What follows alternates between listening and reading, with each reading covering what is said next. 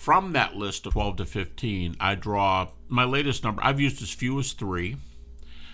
Once in a while, I've used 1. You said, well, if your next question is like, what are they?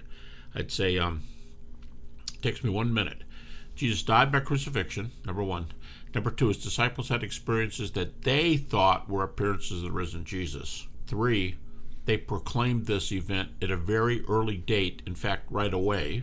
4th, their lives were utterly transformed. In Bart Ehrman's words, he's great on this. He goes, it's not the resurrection that founded Christianity. I'd dispute that with him, but he'd say, it's not the resurrection that founded Christianity, it's the disciples' belief in the resurrection.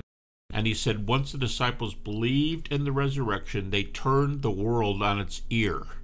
4th point, because that's that transformation. If you turn the world on your ear and you walk away from tax collecting, 4 of them from fishing, you walk away from your business livelihood, you don't see your kids for a while, you walk away from your wife, you don't even bring money home when you come home because you're not making money, and you're gone, and you're so mesmerized by this guy, you're following him for a career, and you love him to death, Jesus, you love him to death, and they're doing all this. That's transformation. And in Acts chapter 4 and 5, when they say, quit preaching, because they whipped him once. Peter says, well, you judge. Should we obey you or should we obey God? And of course, the famous statement, we ought to obey God rather than man. So that's transformation. That's 4.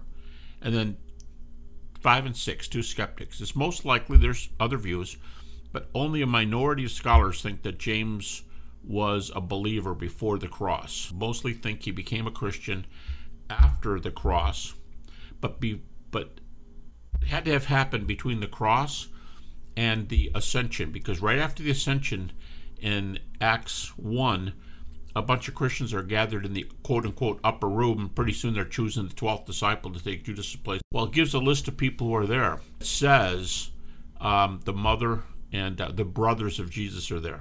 Well, why is James there at the beginning?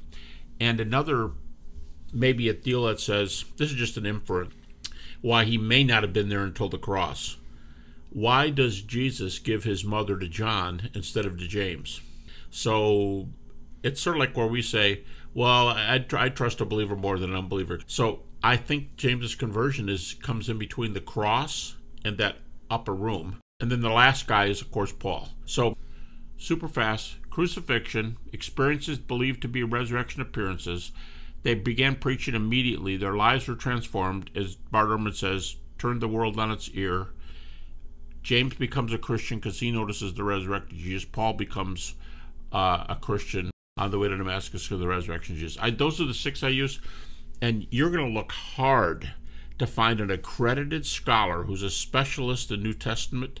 I say scholar because there's some guy who just goes off without credentials, and he's going to do they're all a bunch of baloney. They're all, because they know where we're going. They don't want to go. Now I'm talking about a accredited scholar, a terminal degree in a similar field. So New Testament, maybe an Old Testament guy, because he knows how to think about the New Testament. A New Testament guy, a theologian, a classicist, an archaeologist, maybe a philosopher, somebody in a relevant field. And they know how to sift the data, and you are going to look hard to find anybody that denies any of those 6.